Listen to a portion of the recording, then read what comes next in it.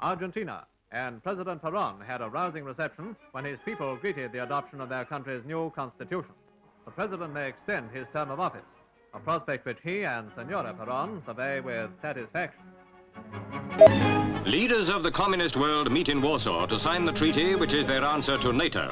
China is not actually a member of this communist NATO, and Eastern Germany is left out for the time being. We learned some time ago that Mr. Roosevelt was re-elected for a fourth term.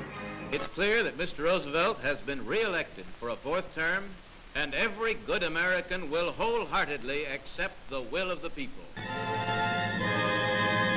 The king who betrayed his people into Nazi slavery. Boris of Bulgaria on his untimely visit to Berlin. Boris goes to Hitler for help, but the only help he gets is death. When I talked last fall about the idea of young American men and women going abroad to serve with the citizens of newly emerging countries, a tremendous response went up from the schools and colleges of the United States. Ho Chi Minh sparked off world speculation about the Vietnam War. As North Vietnam began a week of mourning for their leader, so too began the expected tussle for the new leadership of the war-torn nation.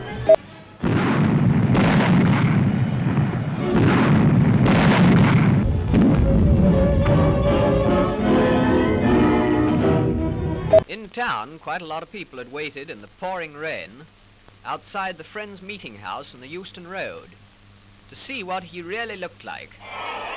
No, he won't speak into the microphone. From Stettin in the Baltic to Trieste in the Adriatic, an iron curtain has descended across the continent. Behind that line lie all the capitals of the ancient states of Central and Eastern Europe. New York, and Julius Rosenberg arrives at the federal court to receive sentence for betraying his country's atomic secrets to Soviet Russia. Appearing with him is his wife Ethel, adjudged a full partner in this treacherous crime. Finding the accused couple guilty, Judge Kaufman pronounced the death sentence. So, for the first time, American citizens will pay the extreme price for espionage on behalf of a foreign power. Who's going to give first, me or him? He's taking 20 head shots, and I'm taking every once in a while a good body shot. Who's going to win? I'm 29 now. I'm right at the peak.